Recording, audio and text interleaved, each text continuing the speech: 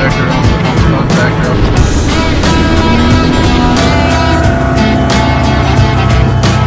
No factory OEM belt. This belt with XRC or XMR. We'll start here at the front. This is a bumper we have made.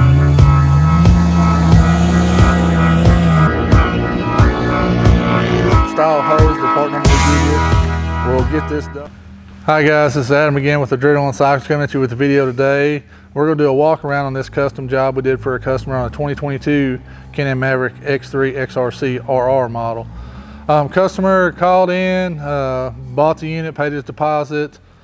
Unit showed up. We done a few things for him, nothing crazy, just a real, I think it was like, it wasn't hardly anything guys. I mean, it was about a half windshield, and I don't know, that's pretty much it. The customer then come in to pick the unit up, bought it, paid for it, and decided he wanted a cage and a full windshield and, you know, upper doors and then some whips. So the customer come in to pick his unit up and, you know, bought it, you know, got everything signed, sealed, and delivered, except the delivery part, he left the unit with us for us to make it more custom to what he wanted. And he was off from here. He's not a local guy, and I don't think he watched YouTube, so he didn't know about what we could do. He was just seen us, I'm assuming online on probably Facebook or something, called in, got his unit, and bought it. He probably thought we was like every other, you know, Jake League dealer and was going to do, you know, whatever to him and who to him. Once he come and met us, the dude was super stoked, excited to see what we could do, and immediately got with Quentin Parts and jumped on, you know, really what I call a really nice build. We'll start at the front. Like I said, he just, you know, the bumper and stuff works for him. The, you know, the stock A-arms and stuff was, you know, he just wanted the look and wanted that custom cage. So we had some S3 cages in stock. This is the only one we had in stock at the time that didn't have a rear bumper. So he opted for that one. And then we went with one of our windshields again. This one we had to custom make because it wasn't designed to work with the S3 cage. So we had to cut on our windshield a little bit, but we made it work. You know, like I said, the guy is super cool. We wanted to help him out, give him this custom look. And the S3 cages, you know, I run them on my 18 I had and never had an issue. And I run the upper doors. So I know we could use the upper doors in conjunction with it. So the customer was super excited about that. And we done that, we made it happen here. As you can see, you know, we got the, you know, the roof that come with it. We had to trim it up, shorten it up some and make it work there. You know, a little bit of a gap here, which we seal it up nice with the you know, the thick foam. The door lays on the cage really nice and functions. You know, he opted for the door handles. And if you're doing the upper doors, guys, it really is just get this door handle set up because I've had it the other way.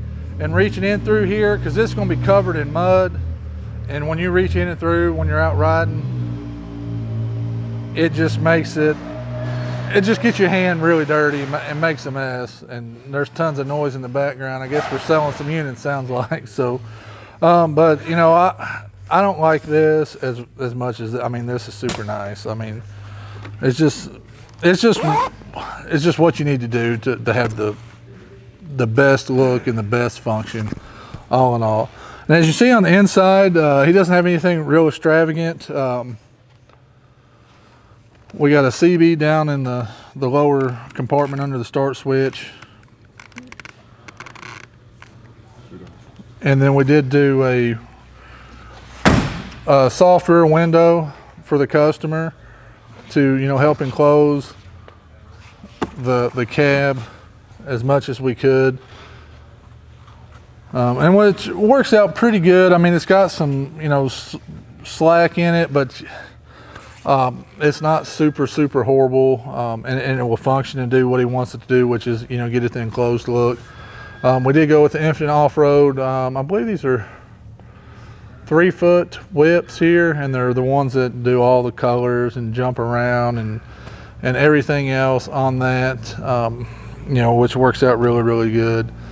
Pretty, you know, straightforward on the back. It's got the, you know, the new updated pull plate with the extra bolts in the top there. It's got the, you know, the double shear middle radius rod stuff. So, you know, he kept it all stock. He's, you know, pretty firm believer that, you know, it'll hold together and he won't have any issues and whatnot. So, but the cage, as you can see on the front, looking at this machine, it changes the whole look and dynamic of it, and looks really, really good.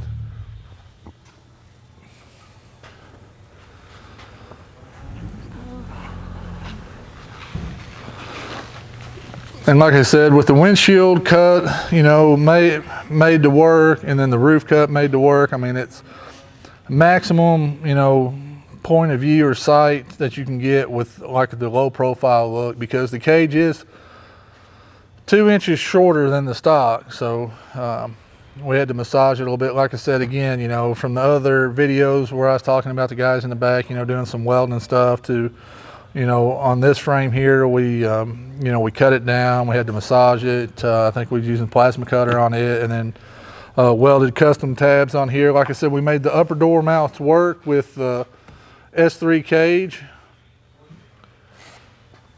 And to make that work, we had to weld on the front tab and move the rear tab up to work with that. And it goes on there and looks good and works good. And I mean, ultimately, it's super, super nice. And the guy can still take his doors off, take the mount off, and have a super slick look. And then we had our, you know, our local guy do all the powder coating on this stuff. And, you know, I just went with the Can-Am red on the cage, black roof, black windshield, and looks really, really good. So if you guys is wanting a buggy out there and you're wanting something specific, and you can't get no other dealer to tell you, yeah, man, give us a call, comment down below if you have any questions on anything on here. I will do a disclaimer. Last I talked to Dustin at S3, I don't think they were shipping cages out right now due to the extravagant rate on shipping.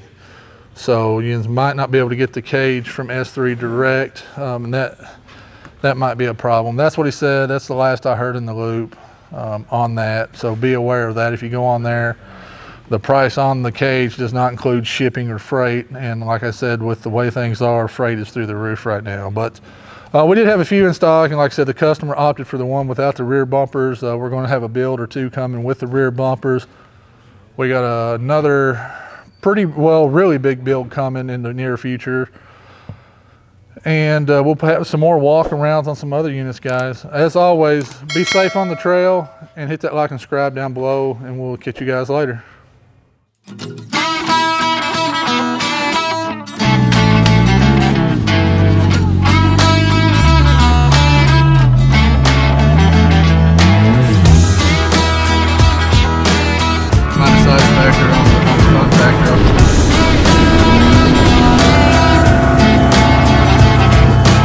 No factory OEM belt. This belt with XRC or XMR. We'll start here at the front. This is a bumper we have made.